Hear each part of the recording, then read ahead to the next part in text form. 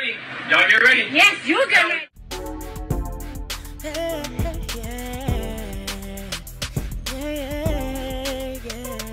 If you want the latest news in the streets, join us and tune in for the tea. Breaking news with integrity. So tell your friends and your family. It's the Lovelyti TV show, bringing you good tea and good vibes. It's the Lovelyti TV show. Be sure to share, like, and subscribe. So now we got to talk about this whole Kelly Rowland situation, because last week we talked about Kelly and her being disrespected by Peter Rosenberg. And now, honey, the internet done turned on Miss Kelly.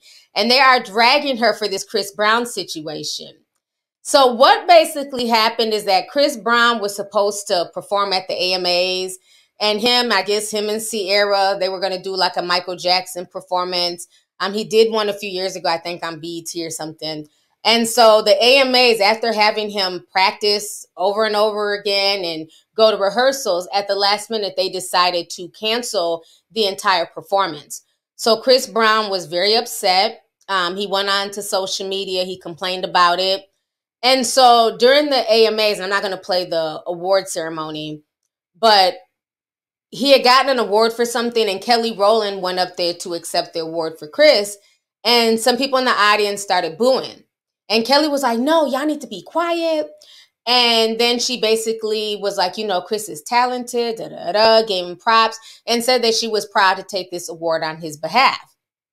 And so I didn't think too much of it, but I just was like, okay, it's very weird that it seems like she's constantly caping for Chris, but maybe I'm reaching. And so now she gets confronted by paparazzi, right?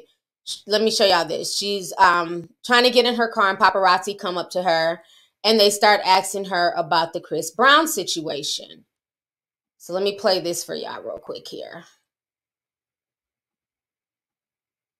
Okay. And grace is very real, and we all need a dose of it. And before we point fingers at anybody, we should realize how grateful we are for every moment that we get, for even our own things that we have. I just think it's important to remember to be human. We are humans, and yeah. Do you feel like he needs to be forgiven for, like, you know, what he did? I mean, you know what? We all need to be forgiven for anything that we could be doing, anything that we're thinking. We all come up short in some sort of way. And grace is real. And we are humans. And everybody deserves grace, period. I know you too. Bye. I have to. Okay, so that is what Kelly had to say. And it triggered a lot of people. Even Jackie, Ina, who's a makeup guru, she had commented on my page, and I ended up pinning her comment. And this is what Jackie said. She had over 1,000 likes. So Jackie says, I'm an abuse survivor myself, and it will absolutely never, ever, under any circumstances, be appropriate to tell people who they should forgive, support, and when they should do it. This is not about grace. People are allowed to have standards, and I believe not wanting to support someone who reminds you of harm/trauma you've experienced is one of them. He's doing fine. I also don't think an artist who is routinely, openly colorist to dark-skinned Black women exclusively will ever be worth defending or supporting. So, so we were having a lot of really good dialogue in the chat on Instagram about that situation. Now, they also went to Jordan Sparks, and they were also asking her. Let me play this. I'm listening. I'm sorry. So, you're going to ask you, Kelly Rowland stood up for Chris Brown at the AMAs. Do you agree with her that maybe we should asking me about Chris? We love Chris. Okay. No, we love Chris. He should have been there. Do you think that people should just move on for what happened and I think honestly, I think that shouldn't even be a conversation anymore. It's about his talent. They just shouldn't cancel the performance. That's how I feel about it. Right. I appreciate you. I don't want to press you. Thank you so much. No, you're fine. I just think people deserve to be able to grow and learn and be able to live their life without things hanging over them. Everybody deserves that. So him especially. So thank you so much. I appreciate you. All right, let me come back on this screen here. And thank you, Tracy, with the T. She said we have 10,000 people in the chat. Make sure y'all hit that like button. So I guess my thing, I've asked this question in my chat. I'm not in the chat, but on Instagram. I don't understand Kelly Rowland's relationship with Chris Brown, but I know she seems to always be getting drugged behind Chris, because this isn't the first time that she's caped for him. And so on social media, people are like really upset about this. And I'm going to play you guys another video that I have here of some screenshots and the things that people are saying to Kelly concerning Chris Brown and her, constantly defending him. So let me pull this up here really quick as well. And there's no audio, I'm just going to read it. So this person says, it's not lost on me that she recently reunited with her absentee father. The American Music Awards were right. Domestic abusers cannot be promoted. Allowing Chris Brown to perform devalues other victims of domestic abuse. It's sad that Black women like Sierra and Kelly Rowland defended him without thinking about the larger message to other victims. Because Sierra was also defending him as well. So people were upset about that. Then this person says, I don't know Kelly. I didn't know Kelly Rowland was this problematic. Didn't her ex-boyfriend used to abuse her allegedly? This person says, Kelly Rowland defending an abuser in 2022 is so ridiculous. Not a fan of her. # Kelly Rowland. This person says, 5 minutes ago, y'all were giving Kelly her flowers and defending her over Rosenberg's ignorant comments towards her. Now y'all are against her because she's forgiving breezy. Fickle AF ain't the word for y'all. # Kelly Rowland. This person says, why do y'all think Black women are so quick to cape and forgive Black men? But when the shoe's on the other foot, for example, Tory Lanez and Megan Thee Stallion, all the women in R. Kelly's case, there's not even a little bit of grace. Seriously, # Kelly Rowland and Chris Brown. Somebody else says, do y'all see a pattern? It's only dark-skinned Black women, Normani and Kelly Rowland, who get called out for defending Chris Brown, is what she was saying. This person says 4,000 changes laid not just to NBL alone, the NFL, the MLB, and other rappers, but because those women weren't Rihanna, they don't matter, right? Or how many of you own Beats by Dre and he's famous for beating on women? So this person's calling out the hypocrisy. This person says Kelly is wrong. We don't deserve grace. Grace is the love that we do not deserve, but receive sometimes in spite of. There's a difference between grace, mercy, and favor. It's a great discussion, especially for faith-based people. Okay. Then this one says, Kelly Rowland is a clown for defending Chris Brown when he wouldn't even let dark-skinned women that look like her in his section at the club. And this person had 10,000 likes. This person says, if women like Kelly Rowland, Sierra, and even Rihanna have come out to speak good things about Chris Brown, to me, that means he's a good human being, not a monster that y'all want him to be so bad. A black man that made a mistake at 19 doesn't have to pay for it his whole life. This person says, so y'all don't remember when Chris Brown did that song, Only Love the Bitches with the Good Hair? And during the controversy, Kelly Rowland commented, we love you, Chris, or something like that. She's been a Chris Brown fan, so I'm not surprised. This person says, embarrassing. Chris Brown is not only an abuser, but also a colorist who doesn't even like dark-skinned Black women. He would have never done the same for Kelly Rowland. What the hell? It must be the drugs. Child, y'all are accusing her of being on drugs and everything. Okay. So that was the last one. So like I said, this was like a huge back and forth on Twitter. A lot of people with different, opinions. Now, I will say this. Chris Brown has definitely said a lot of colorist things. I remember him in Tokyo. I get all these damn Tokyos mixed up. Tokyo Vanity, Tokyo Tony, the big Tokyo. Is that Vanity? Then there's the one Tokyo Jets. There's like 50 million Tokyos. I want to say it's Tokyo Vanity, the big girl. Because I follow her, but okay, Tokyo Vanity, thank you. Because there's about 50 million people claiming the name Tokyo. But she came out years ago and talked about how Chris Brown refused to let any of the black girls in his section. And a lot of girls have talked about this. This happens all the time in the club. You know what I'm saying? Where they'll make dark-skinned girls wait outside and they'll let in, the preferences. So he's definitely, you know what I'm saying, colorist. And it is very interesting that Kelly Rowland constantly capes for him and is constantly speaking on his behalf. And, I don't think she needs to. I think Chris is grown enough to hold his own nuts. If he wants to speak on the situation, so be it. I don't understand the women constantly coming to cape for him. Now, I will say this. I keep seeing a lot of people saying that Chris Brown has changed. Even Jordan Sparks. And I like Jordan Sparks, you know what I'm saying? But everybody keeps saying that Chris Brown was 19 when this took place. And I agree.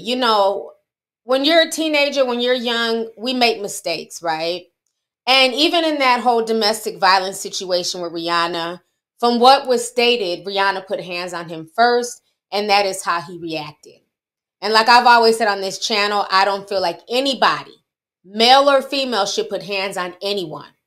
When Krishan put hands on Blueface and Blueface reacted how he reacted, I condemn both of them. Blueface was wrong, but Krishan is also wrong for thinking that she can beat up on a man. I don't care how buff you are or how, about that life you are. A woman's strength is never going to be the same of that as a man. Okay? We need to stop perpetuating that. If I buck up to a guy, right, and I think I can hit a guy, his hit's going to hit me and hurt me a lot worse than mine will to him. So I don't condone any of it. So now everybody's saying Chris was 19. Chris was young. And I could give him grace being young, but the problem is this, okay? Y'all keep saying he was 19 and this was so many years ago. But a lot of us have forgotten that it was in 2017 and 2018 that there were new allegations levied against Chris. And at this point in time, he was a grown-ass man. So, people have the right to not give him grace. Let me bring y'all these receipts. Because y'all keep talking about Rihanna as if Rihanna was the only victim of Chris Brown. Who remembers when, his preference, Karrueche, I can say her name now. I know how to pronounce her name now. Let's go, TT. When Karrueche came out, remember? His preference came out and had to get a restraining order. Said Chris Brown threatened to kill me. This wasn't in 2008. This wasn't when he was a wee lad at the age of, at the small age of 19. He was at the big age of damn near 20-something, maybe 30-something. Child, I don't know. Y'all got to do the math. But this here says 2017. That's almost 10 years since when the 2008 incident with Rihanna happened. Y'all seem to have forgotten this. So let me read to y'all what they were saying. Chris Brown has been ordered, okay, by a judge. A judge saw fit to order this. He's been ordered to stay clear of ex-girlfriend Karrueche Tran after she filed legal docs stating that he vowed to kill her and he's beaten her up before. Karrueche claims in a sworn statement to a judge earlier this month, Chris told a few people he was going to kill me. She says Chris told the friends if he can't have her, then no one can. Threatening he's going to take me out and threatening to shoot me. Karrueche also says several years ago, Chris Brown punched me in my stomach twice and pushed me down the stairs. This would have been during the time that Chris was on probation for the Rihanna beating. Legal docs also claim that Chris has threatened to harm her, her friends, and even recently threw a drink at one of them. She worries that he's not putting actions behind his words, and that's why she's getting the restraining order. A few weeks ago, Chris posted this video with tracks with Karrueche claims Chris was telling friends that if he couldn't have her, no one could. Ladies, y'all be complaining about niggas being like stalkers and love with y'all kind of crazy shit and get tired of them. Well, guess what? I'm one of them niggas. If I love you, bitch, ain't nobody gonna have you. I'm gonna make you miserable. I'm gonna chase that nigga out I'm gonna chase your ass around. And it's done. Okay. Let me come back on the screen. So I'm confused as to all these people who are mad at folks who don't want to give him grace. Nobody has to give him grace. If you choose, and y'all know me, I don't tell people who they should be fans of. That is if you are Team Breezy, I don't know what y'all's logo is, honey. Y'all can put y'all's emoji in there too. I don't know if it's a pair of tap shoes or what. But if you're Team Breezy, that is your business. I've never came on here and told people y'all need to stop listening to him. If you like him, you ain't shit. What you choose to digest and who you choose to support, that is your big grown business. But you don't have the right to try and shame people who don't want to have that same empathy or grace for Chris Brown. I think everybody's allowed to like who they want to like and who they don't want to like. Everybody's allowed to support who they want to support and who they don't want to support. And I just get tired of the gaslighting of this was so long ago. There was a goofy bitch who left me a comment on my page and said I was negative because of my post about Chris Brown. I didn't even say anything bad. I was literally asking the question, why does Kelly keep caping for him? If you think I'm negative, why are you here? She was blocked, so she can't come back. But it's just the point that because somebody doesn't like your fave doesn't make them negative. That makes you a goofy bitch for not understanding that people have the right to like who they want to like and not like who they don't want to like. Period, point blank. You know, so I always find that very interesting that folks want to go back to 2008. You know, if he has not had any issues since 2008, then I could be like, you know what? Nobody has said anything else. Oh, not the fist. Oh, child. That is not the Chris Brown emoji. Y'all need to stop. They got the boxing gloves as emoji. Boxing glove and tap shoes. I can't stand the chat. That is not his emoji. But, y'all, I cannot stand the chat. But like I was saying, you know, with the whole Chris Brown thing, people keep wanting to talk about the Rihanna situation. Yes, that situation was a long time ago. If Rihanna wants to forgive him, that is her right to forgive Rihanna. That's not anybody's right to shame her or say that she's dumb. That is between those were the two people involved. And forgiveness is sometimes not about you, okay? Forgiveness is also sometimes about forgiving that person and letting go of that baggage, right? She was the one who was affected physically by that traumatic situation.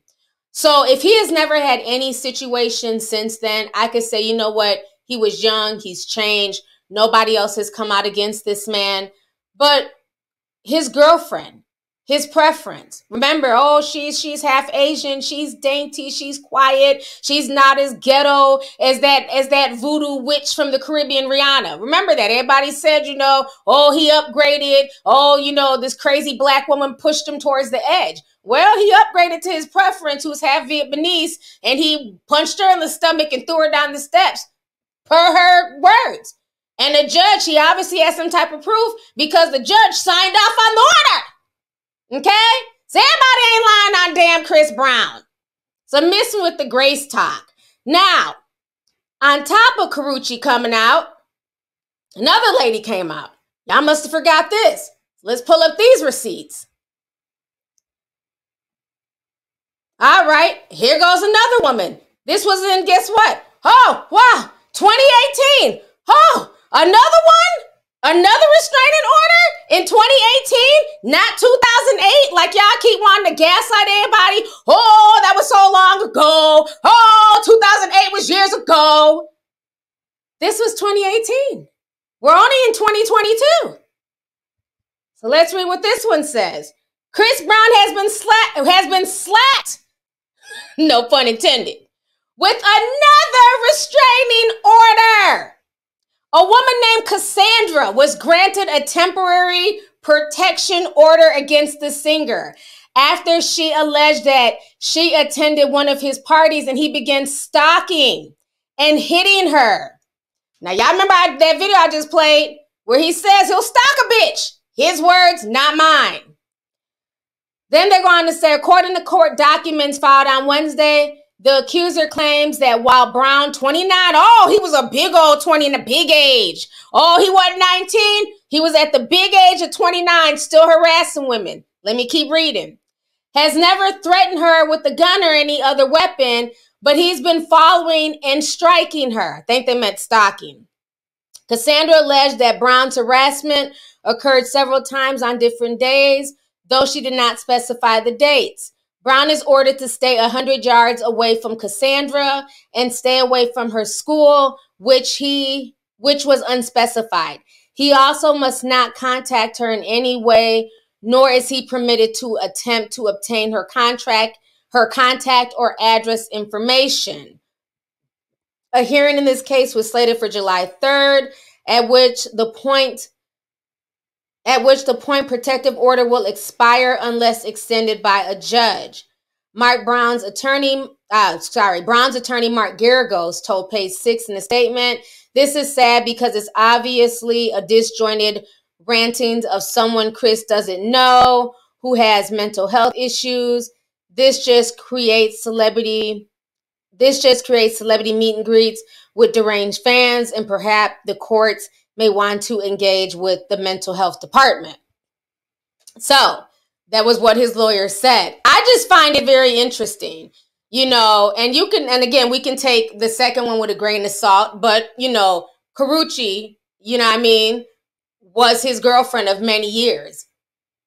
And it was a lot of stuff that went down during their breakup. So I don't know. I just find it very interesting how Kelly and everybody wants to keep caping for him. Like I said, she wants to be a fan of his. That's fine. I just don't think that she needs to continuously speak out. This is literally like the third time. Like literally the third time in a few years. And, and I don't know the ins and outs of their relationship. I've asked. I'm like, does he shout her? Because I don't follow him. I'm like, does he shout her out on his Instagram? Have they done a song together that I don't know about? Was he on like the Motivation remix? Like what is this connection with her and Chris Brown?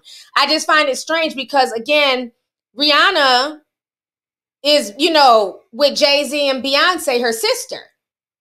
So I find that strange that she's always speaking on behalf of Chris, but Rihanna is over here with The Rock. You remember your sister Beyonce, my sister? Oh, that's my sister. She's with The Rock too. And that's their artist. I'm just saying. It's just very interesting. So, again, I'm not here to demonize this young man. I'm just showing you guys another perspective as to why some people feel no ways about Chris Brown. Now, I will say this. The AMAs were foul for getting him hyped up, thinking he's about to perform, and then throwing the rug up under him.